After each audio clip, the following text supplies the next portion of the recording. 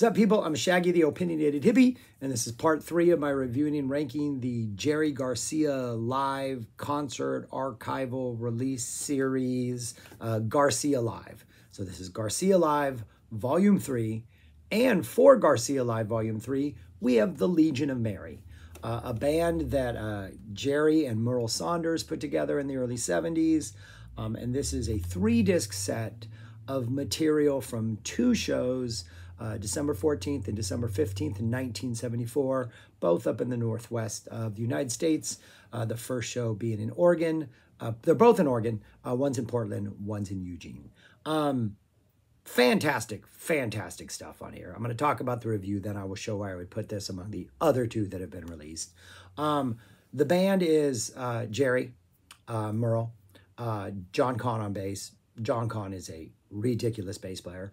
The fact that Jerry was able to find 2 such unique and perfectly suited for him bass players in Phil Lesh and John Conn to just be there to support him in his musical career is one of the greatest things ever. Conn is fantastic. If you have not fallen in love with Conn before they even get to like the first real jam on the first song, then your bass needs to be turned up, or you're not hearing the bass, or something's just wrong.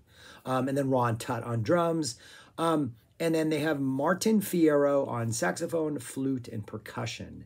And this has a very loose, jazzy, Jerry Garcia band type vibe, in which in almost every instance, you're going to get a Garcia solo, a Merle solo, you're going to get a Martin flute solo, maybe a lot of saxophone solos, get some heavy flute presence later on the second show.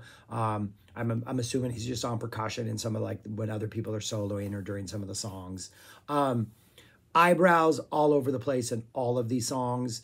A number of the songs maybe feel like they're songs that they do a lot, and even now at this point that Jerry would do a lot for decades to come.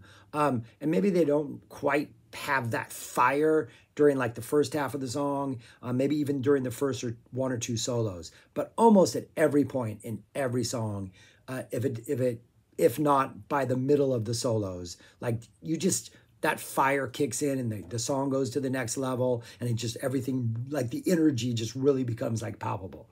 If that's not happening, there are still so many little moments, either saxophone interjections or licks by Jerry or things Merle's doing or just John Conn on bass that just make every song just worth listening to just for those minor little details. You got 1 original Merle Sanders song on here. You got no original Jerry songs on here, so a whole bunch of covers.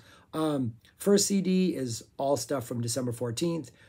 Probably the best 2 tracks are the opening songs from each of the days. December 14th opens up with an amazing Boogie on Reggae Woman.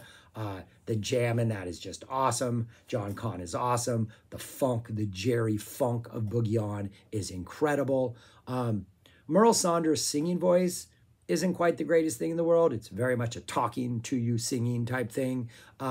Takes a little while to get used to, but once he sings, like Conn even supported him while they're singing, is fantastic. They're just off to this awesome jam, and they're just jamming this funk energy for like 18 plus minutes to open the show. Absolutely fantastic. 2 songs are repeated on here. Both of the days have a The Night They Drove Old Dixie Down, and apparently they were under the belief that if they played this even the slightest bit too fast, it would fall apart and not work. So they made sure they played it really, really slow. It's really, Virgil Caine was a man. Yeah, it's a slow going.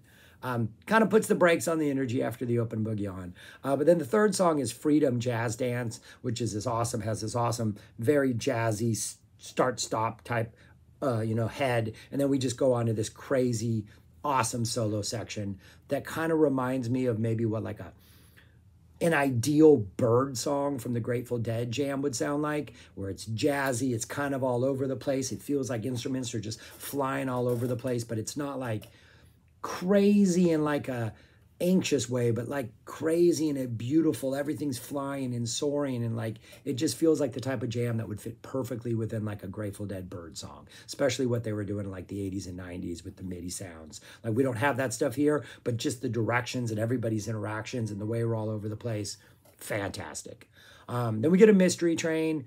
Jerry sounds great. Takes about halfway through the solos before this thing catches fire. But once it catches fire, it's a strong Mystery Train. And then How Sweet It Is closes out the first disc and the material from the first show. Second show starts on the second disc. And I think the opening track on that might be one of the best things on here. You Can Leave Your Hat On, the Randy Newman song. This jam goes to Grateful Dead level places. Playing in the band, Dark Star, really deep out there, not necessarily space explorations, but we're just kind of losing wherever we started. Like where did we start? Who cares? We're out here in improvisational no man's land.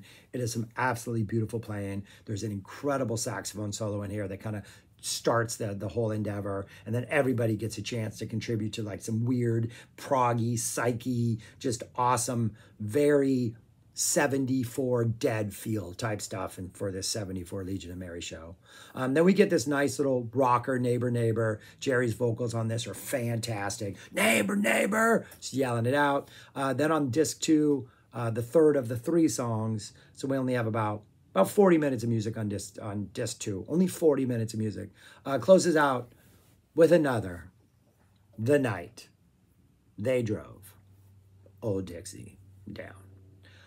Disc 3 opens up with It Ain't No Use, nice bluesy Jerry number. This is the one song on here in which the solo section really does feel like you solo, I solo. Jerry maybe being the I.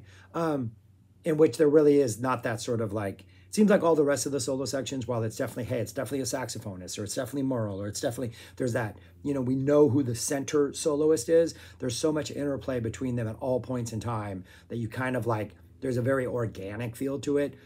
It Ain't No Use is the one that has that blues, you solo, I solo, you solo type thing about it. Great solos. I'm not complaining, but that's the one that has that, the starkest division when it comes to the solos. We get a cover of Valdez in the Country. No idea who wrote Valdez in the, Donny Hathaway. Oh, Donny Hathaway's Valdez in the Country. This has some Carlos Santana, Secret Chord Percussion energy in there. We get some, maybe you want to do a little dancing, a little Latin dancing in there. Got a really nice vibe in it, really good energy. Yeah, very like big band, jazzy type feel, even though it's not a big band, but it's got that jazzy sort of Latin feel about it that's really cool, really makes you want to move. Really good Jerry song. We get an I Second That Emotion, another one that Jerry would play pretty much forever. We get the Merle Saunders original Wondering Why. 25 minutes of this. Second to last song for the second show. And the song reminds me of the Talk Talk song. I think it's The Rainbow. I think it's off Spirit of Eden, right? I think that's the lead off track off Spirit of Eden. But it's this song that really just kind of is there, and it kind of floats around, and it's beautiful, and it's haunting, and it's amazing. And then I think happens 3 times in The Rainbow, maybe 4, like everything tightens up for like 30 seconds or 45 seconds. You get this actual semblance of a real song, and it's so moving and compelling, and then that just falls apart. We go through this like weird ambient floating thing before things coalesce again. That's what Wondering Why is, but for like 25 minutes. It's really this like ambient jazz jam that kind of floats and people are soloing, and then every once in a while you get this like this like tightening up of, oh, there's an actual riff or something pre-written, and we get a like maybe not even a minute, I don't think, of like an actual song before things fall apart and we kind of jazz again and go off into weird places.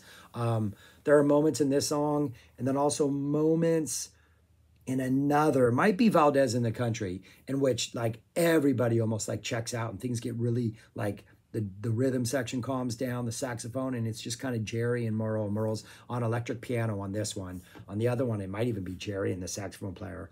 No, I think it's also Jerry and electric piano on the other. And Jerry's just starting to play some rhythm guitar and playing some really funky jazzy stuff on rhythm that is fantastic. And it's almost every song has some moment where like they're interacting and Jerry's on rhythm or Merle's on rhythm, or the saxophone player is supporting them in some way. Just these awesome improv moments that just make almost every song a must-hear in some weird way. Maybe not those That Night They Drove Old Dixie Down, so those are slow. And then we close out with a Roadrunner. So some really good energy. Jerry sounds great, like just your typical show closing rocker. Doesn't get too crazy, but some really nice, solid energy. It's a great listen. It's a fun listen. And there were, I mean, I think the Boogie on Reggae Woman, Freedom Jazz Dance, You Can Leave Your Hat On are almost must-hears. Like those are just absolutely essential. And then there's just some really good stuff in Valdez in the Country. Wondering why, maybe 10 minutes too long, but it's an interesting, indulgent listen that's kind of worth checking out. But yeah, I like this show. I enjoy this show. The sound sounds great. The energy is good. The band sounds fantastic. Where would I rank this? Among the other two I already did, I would put it there. I do have it at number 2, only because I do think Volume 1 from start to finish is just like a perfect. The release has one show. It flows just perfectly. There's just a lot of things about that release that just, it's got the Robert Hunters on it. I think the Mission in Rain, the Midnight Moonlight, there's a couple songs on there that, though they don't have quite the sort of awesome boogie on jam or the Leave Your Hat On jam that this one has, the consistency of that show is a little bit stronger. I will say that 1 and 2, the ones that are ranked 1 and 2, or 1 and 3, not 2, which is 3, have quite a big of a gap between them and Volume 2, which is ranked at number 3. That's a pretty much average Jerry show, which is good, with some highlights. These two are great Jerry shows with some highlights. 1 and 3 are what is 1 and 2. It's going to get easier once we have more. But yeah, those are my thoughts. Let me know your thoughts. Let me know if you check this out, if you listen to it, things I missed, things, whatever. You know how things work. Subscribe, like, share, comment, and go listen to this. Legion of Mary, man. Volume 3, Garcia Live. This is some really, really good improvisation. Jazzy rock, Jerry Garcia style. Yeah, go check this out. Peace. Talk to you later.